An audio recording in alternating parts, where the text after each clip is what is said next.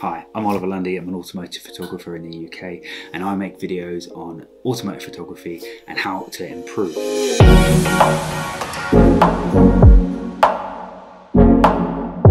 This is part of my how to get started with automotive photography, so after you've watched this video, by all means check out my other ones. There's some really useful tips in there as well. So in this video, we're going to be talking about how to find good photography locations for automotive photography, what makes a good photography location, and how to find them. So first of all, what actually makes a good location for car photography or motorcycle photography, automotive photography? There's a couple of things, but the main ones are must obviously be accessible by car. Access is quite often one of the most challenging things with any location, and there's quite a lot of really cool locations that the moment you pull up and park a car there, security will come out and kick you off. So either you can adopt it's easier to ask for forgiveness than permission and do a run and gun, pull up, park, get the camera out, take the shot, and just accept that you're only going to get what you can get until you do get kicked off.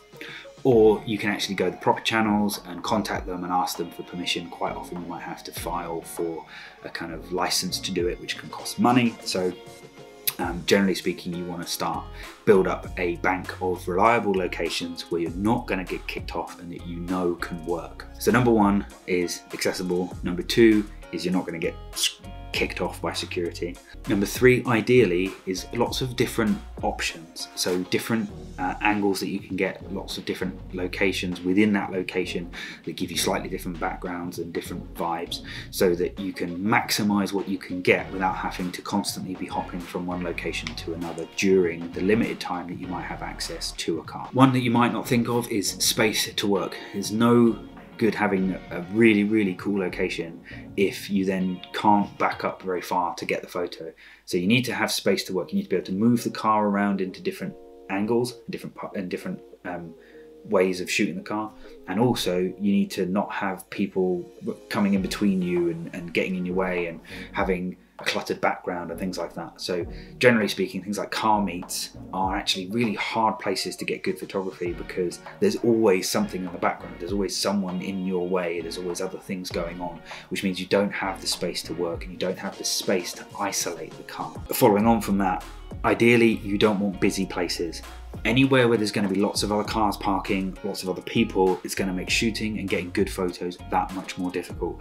So there are some great locations out there, like lookout spots for example, that are amazing for sunset images, but the car park's always packed. And even if you do get a spot where you can park the car, you're going to have umpteen other cars parked right next to you, which is going to make getting a good photo that much more challenging. So above all, or as well as all the other things, you ideally want to find places that are quiet and where there's not a lot of space. Empty car parks, for example, or places like industrial estates where there's during the weekend where there's no other cars, places like that where you can reliably go there and there's not a lot of other people around. How do you find such locations? So first of all, utilize Instagram. It's a great tool when you know what you're doing and how to find these locations. So number one is search photography and your local area, so your town and your the city or the state or the county that you live in, and just the word photography. And hopefully what you'll find is a bunch of people who have tagged places that look cool. You can scroll through and you can go, oh, actually that looks cool, and you can then check out that location and think if it might fit for a car photo.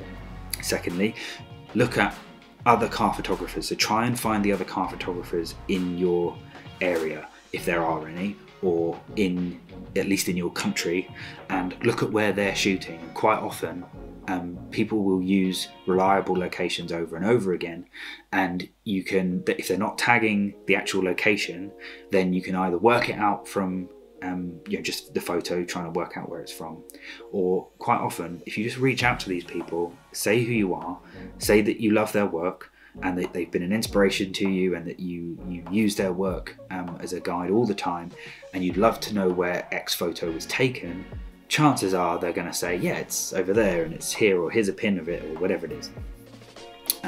Equally, if you reach out to the owner of the car, you might get some luck there where you may not get one. If it's a really busy photographer, it doesn't have the chance to respond to every message. They might be, oh yeah, that was by Tower Bridge, or whatever it might be. The next tip is to go onto Instagram, type in your local area in the search function, and then see who are posting pictures of cars. This is one of the ways to find locals who are into cars, and then ask them where they shoot their cars, because they're going to have done all of this research for you. They're going to want to take good pictures of their cars, and they're going to be driving around trying to find good spots, and they normally almost always will have some kind of recommendation of places that might work. And lastly, before we move on from Instagram, make sure you're getting used to saving posts. So there is a save function within Instagram. It's in the bottom right, looks like a little flag. And if you press and hold it, you can create different categories, so you can save different folders. I've got loads of these ideas I'd like to try: inspirational photos, concepts that are great, locations that are great, all sorts of different ones. But one of mine is car photography locations, and it's ones that I use, but it's also ones that other photographers that I either know or follow on Instagram use, and I save them all. And then when I'm talking to people about potential shoots, I can say, oh look, here are all the different locations that we can go to, which ones look the best to you, or which ones are local to you, or which ones have the kind of vibe that you're after. And that brings me on to my next point, which actually, when it comes to locations, you've got to think about it in terms of theme, or at least style. So there are certain things that you don't want to mismatch. So for example, you wouldn't shoot a classic car in a gritty urban environment. Well, I suppose you could, but in a sense of juxtaposition. But generally speaking, you want to find something that suits the car that you're actually going to shoot. So if you're going to be shooting a luxury car, then you want a luxury environment. If you're going to be shooting a modified car, you might go with something more city or urban based. But when you're thinking about your locations, you want to think about them in terms of what are the type of shots that you can get at these locations. Is it going to be a gritty urban shot? Is it going to be a classic, clean, country house, expensive hotel type shot? Is it going to be a dark environment and you're going to use lights, or is it going to be a night city shoot, or whatever it is? And then when you're thinking about the types of shoot that you want to do with a car, you can then start thinking about the locations that would suit that car best, and then make a plan from there. And lastly, what I would recommend is that you use your Google map to create a directory of all the different locations that you use, because over time you'll build up a lot of them and it's not always easy to remember them all. So what I have is I have a Google map saved, and on that map is all of the locations that I use, and Google has the function to type in like a note, so you can tag a place and go, yeah, this is a location that is good for whatever it is. Here's some notes about access, or here's some, it might be great at night but it's terrible during the day, or you need to be careful of Farmer Joe who lives next door who doesn't like it, or whatever it might be. And save it so that when you're ever stuck for a location to shoot, you can refer to it and you can go back and you can prompt yourself to go, oh yeah, I remember that place, let's go there. And lastly, why is location so important? And it really is, the car is the subject of your photo, but the location can make a huge difference to the overall vibe of the shot. So here's a shot taken in a car park. It's one of my local ones, and it's quite good for a kind of industrial vibe. And it's normally quite quiet when I'm going there, sort of past 5, 6 in the evening. It's almost always empty, so it's nice and reliable. But this has a very certain vibe. It's industrial, it's very kind of gritty almost. And now here's a shot taken at one of my other local spots. It's a local country road. It's long, it's straight, it's got white fences and trees down each side. It's a really picturesque site, but it's a completely different vibe to the industrial look. So ideally you want to build up locations that have these kind of different concepts or themes, so that you can pick out a theme or a concept that's going to suit the car or suit the request of the owner of the car, so that you can get the right look in the right place. Because one of the most frustrating things in photography is where you have an idea of what you want an image to look like, and you go out to your location and the weather's not right, or the location isn't quite right, and you just can't get what you're after. And sometimes you just have to accept that what you were after isn't going to happen, but you can work with what you have got and just change and pivot your theme and your concept. And maybe you might not have that classic sunset, but you might be able to get like a darker, moody, cloudy sky type shot. And Lastly, there is one other type of location which is really, really useful, and you wouldn't necessarily think about it, and it's having a space that is completely dark.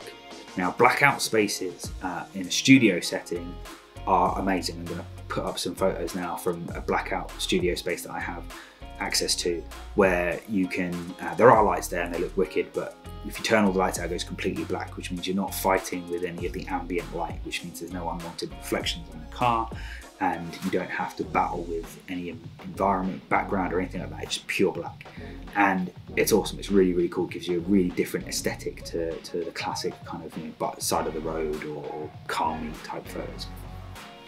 But studio time is very expensive. You know, you're talking about kind of normally £400 to £500 for a session minimum, and if you're going into London, then you're talking about, you know, 3-4 times that on a weekday.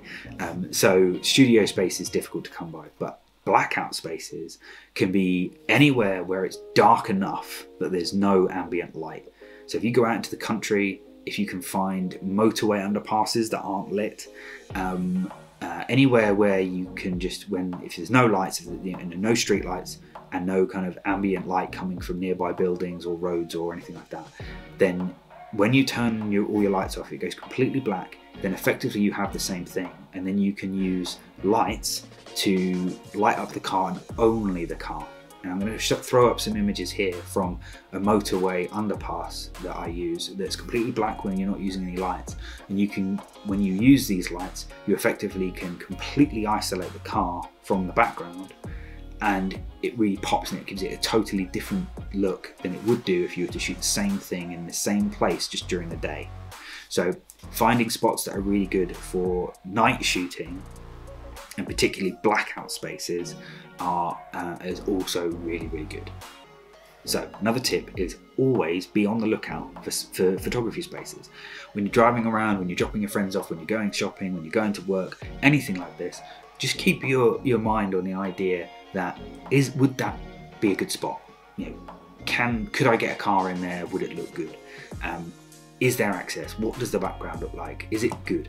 And sometimes you might be looking for something really basic. Like, so there's a location that I use, which is essentially just a big blank brick wall. I'll show you some photos of it from.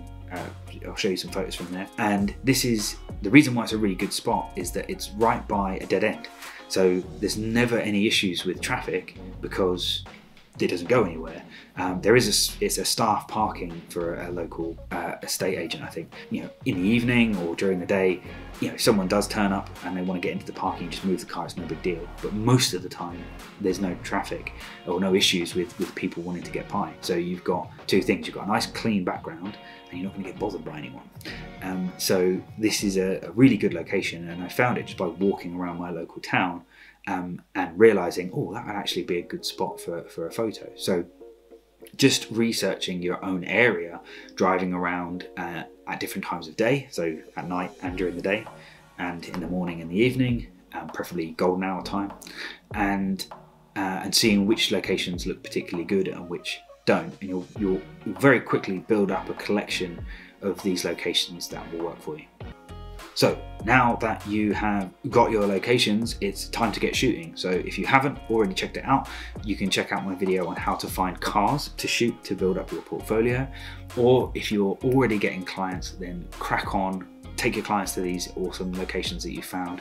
And by all means, ask me anything you like in the comments. I try to respond to all of the questions. Drop me a like if this video was useful to you. By all means, tag me in the photos that you take, and mention me in the caption, and just, you know, say that this is I found this location. What do you think? Always love to see you know, your work, and hopefully I'll do my best to comment on it if I can. And if you want to see more videos like this, then by all means subscribe to this channel and click the bell so you get notified, and I'll see you in the next one.